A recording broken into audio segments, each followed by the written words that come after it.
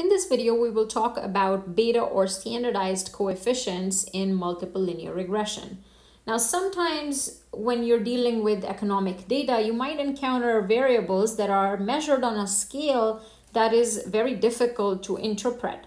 So, for example, if we were looking at the effects of test scores on wages or salaries, you might encounter different denominators for test scores, right? So the test score could be measured on a scale of 40 or on a scale of 140 or 1400, and it would be very difficult for us to assess what would be the effect on salaries or wages if test scores were 10 points higher or 20 points higher. So in those cases, it might make more sense to try to predict what happens if the test score was just one standard deviation higher. Okay, so we're talking about, let's say, test scores, and we are asking if the test score was one standard deviation higher, what would be the effect on wages, for example, okay? Or by how many standard deviations would wages go up? So this is the connection we're trying to make here, okay? And everything, as you can already notice here, would be measured in standard deviations.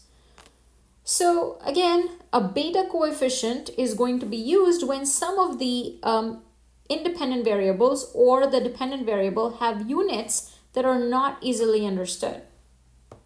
Okay, so the question that we're asking here is really related to how important one variable, let's say test scores, is relative to another variable, let's say IQ, for wages. Okay, so we're trying to assess the importance of an effect relative to what is going on in the population. So the question that beta coefficients ask or allow us to ask is the following: how many standard deviations will Y change when xj increases by one standard deviation?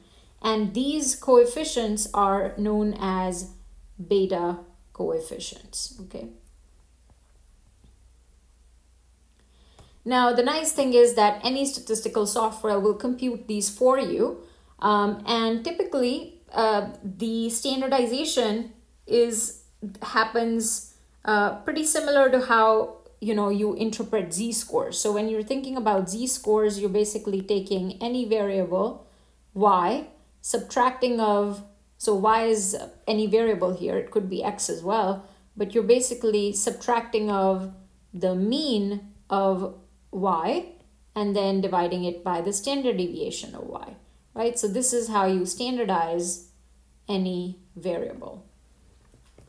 Okay, so you subtract of the mean and divide by the sample standard deviation and then use that variable in a regression, okay? Now,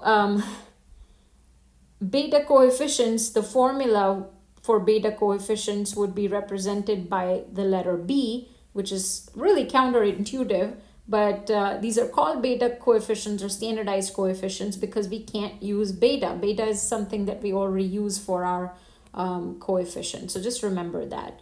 When we talk about beta coefficients, we are talking about the B's, and I'll show you what the formula is in a second. But before we get into the formula, one of the things I want you to know is that a larger beta coefficient for a variable means that that variable has a more important effect on the distribution of y or on the variation of y. So let's take an example here. Let's say that an increase, so let's say we were trying to predict final exam scores by using data on prior GPA and ACT scores, okay? And let's say that we find that the beta coefficients, right, represented by B1 in this case, or B2, for prior GPA, the effect of prior GPA, beta B1 is 0.222, and for beta B2 is 0.297. Okay, so from this we would be able to say that if these are significant, of course, we would be able to infer that ACT scores cause a larger movement in the distribution of final exam scores, okay, because this is greater than B2 is greater than B1. Now we can do calculations by hand, right? So even when R or Stata would do these, calculate these beta coefficients for us, we can always do the calculations by hand. So in order to get what this beta coefficient is, let's say the beta coefficient for xj is represented by b hat j, okay? So in order to get b hat j, we need to know the slope coefficient beta hat j. So if you had a regular regression where you were running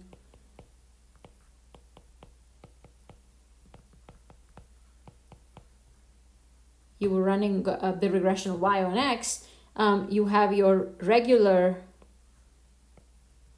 predictors,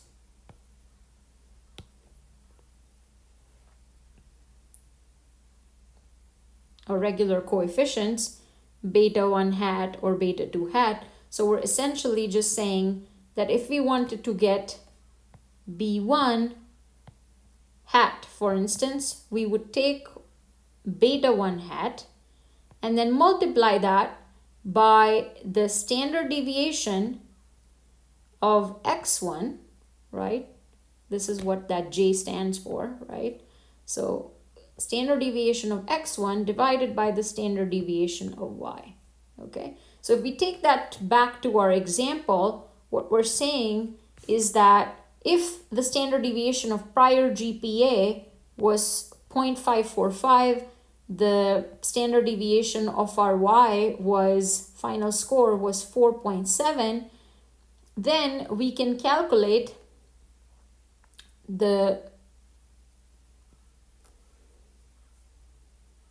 coefficient in this way. So we can calculate the beta coefficient in this way, where 1.9 is your,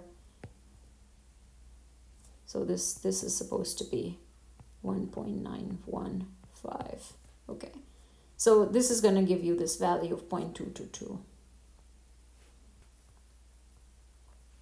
So what do we know now?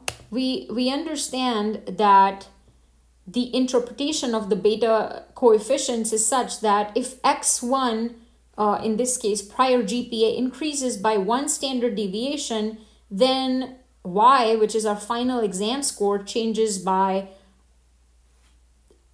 B1 hat, which is 0.222, okay? So essentially what we're doing is we're measuring the effects not in terms of the original units of y or the xj, but in standard deviation units, okay? So remember that all of this is in standard deviation units. So what it does is it makes the scale of x and y irrelevant. Okay, this is why we wanted to get to beta coefficients, because the scale doesn't make sense. So we want to make sure that the scale becomes irrelevant.